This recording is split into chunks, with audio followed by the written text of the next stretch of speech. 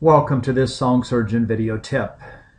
In this week's edition, we're going to look at the recording function found in Song Surgeon Pro. Open it up and take a look at what's here.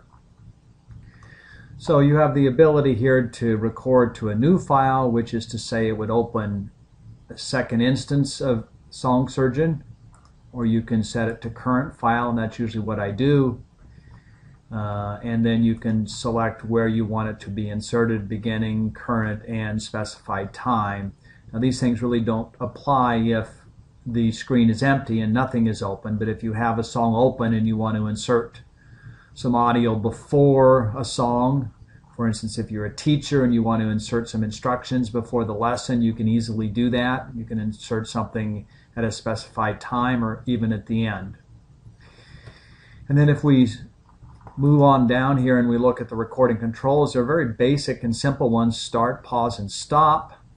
And then once we've selected and started, we go to this next set of menus, and I'll show you this once we record. And then down here at the bottom, recording devices and recording level. Now let's take a look at this, because this is probably the most crucial part of the setup here. If you select recording devices, it opens this screen, which is part of your standard Windows or Mac operating system. And when you do that, at least here as we're looking at the Windows side, if you go to recording, you can see it lists the recording options you have. And here is where you need to be clear about what you're doing. For instance, in this case, I have a stereo mix. Well, this is for the internal system audio. So if I wanted to record whatever I heard on my computer, then I would select this. I also have an integrated microphone array, which is a little microphone that's integrated into my screen, and that's what I'm currently using now. But oftentimes when I record, I use an external mic because I think I get better quality, and I've just plugged it in, and you can see that it pops up here.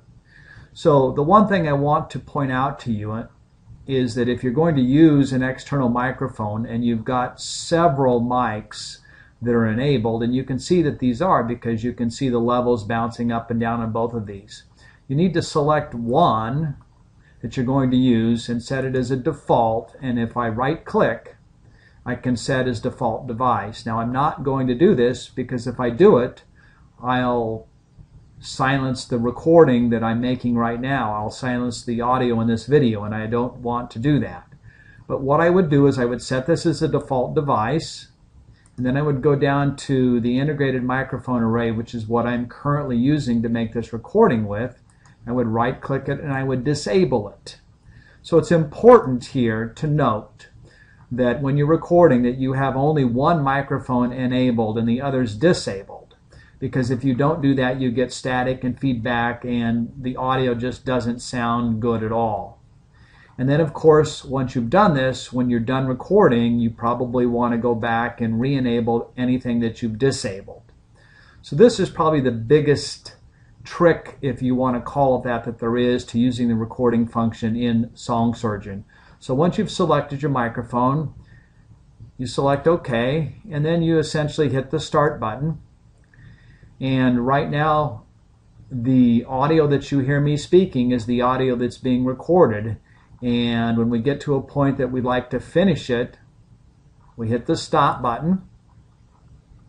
And then what it asks us down here is, in this next set of controls, do you want to preview it? And if we click that, we could hear it again. Do we want to start over, which essentially means do you want to discard it, or do you want to keep it? I'm going to select keep. And it's telling me it will be inserted at the beginning of the song.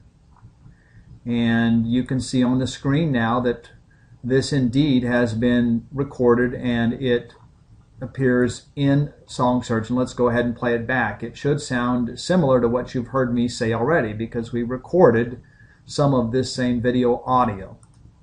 And right now, the audio that you hear me speaking is the audio that's being recorded. So there you go. You can hear that indeed this is the same audio that I was talking with you about before. So with that, we'll conclude, and I hope you've enjoyed this video tutorial. Thanks for watching.